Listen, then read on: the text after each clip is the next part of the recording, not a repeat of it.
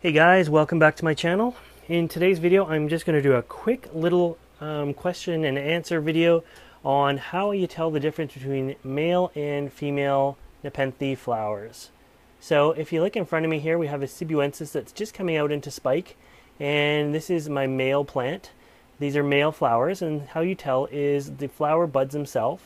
Even though they're not open, I can tell they're male because they're very round. A bunch of perfect little balls on there. And yeah, it's going to be a big spike. Lots of pollen will be produced by this. Nepenthes are only male or female. They're not both. And what I will do is I will show you a female here. We're going to have to climb up a little ladder. So bear with me. Up, up, up, up, up. And let's see if I can bring you in for this shot here. We're facing the sun, so hopefully it's not too bright. There we go. So this is what a female flower looks like.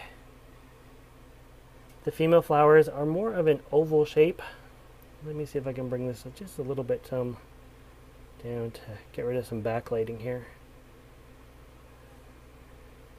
So you can see that they're an oval shape as opposed to perfectly round. These ones are starting to open, but that is what it looks like. And so when it's in a tight cluster, they're going to be tight little ovals as opposed to little balls. And this is a female ventrata.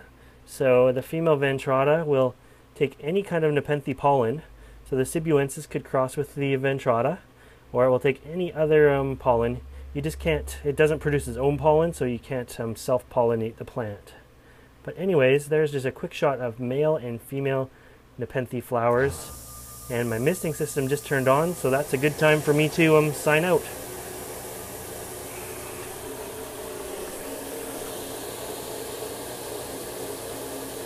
Anyways, thanks for watching, guys.